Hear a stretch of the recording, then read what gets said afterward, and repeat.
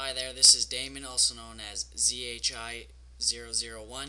I'm the CEO of a virtual airline known as Zhi Airlines, and I am making a quick tutorial for members or anybody in the community who are looking how to set up their Fspassengers with Phpvms.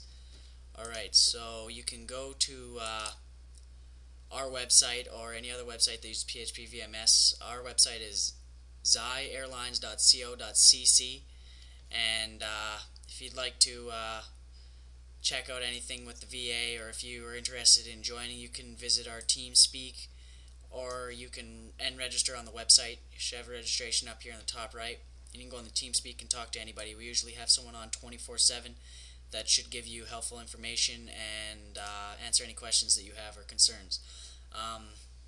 Once you register, you have to wait for an admin to activate that. You can also let admins know by going to the TeamSpeak 2 server, and that'll speed that process up so you can get everything set up faster.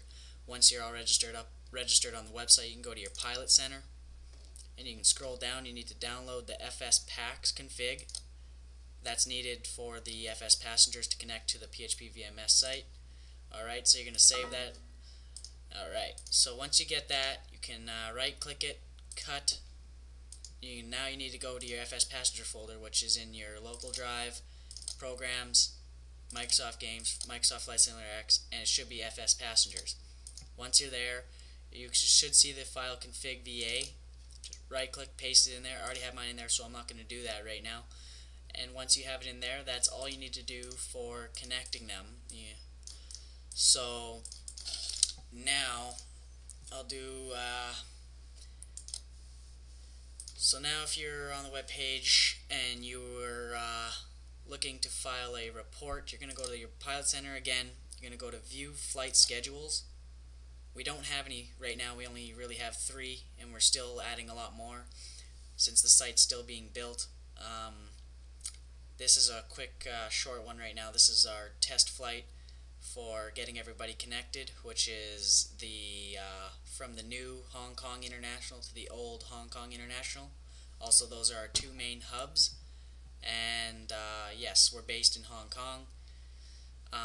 If you are liking that flight and you want to fly it, so default Boeing 737-800, departure at 10 o'clock and arrival at about 10:30, so it's around a half an hour flight, which actually isn't really that long, but that's what it's planned out for.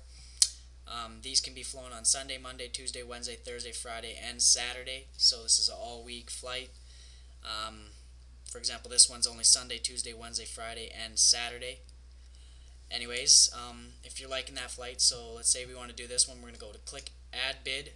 Bid's been added, alright, so now if we go to the Pilot Center, you can go to View My Flight Bids, and underneath there you should see that bid. You can bid for multiple flights, you don't just have to do one.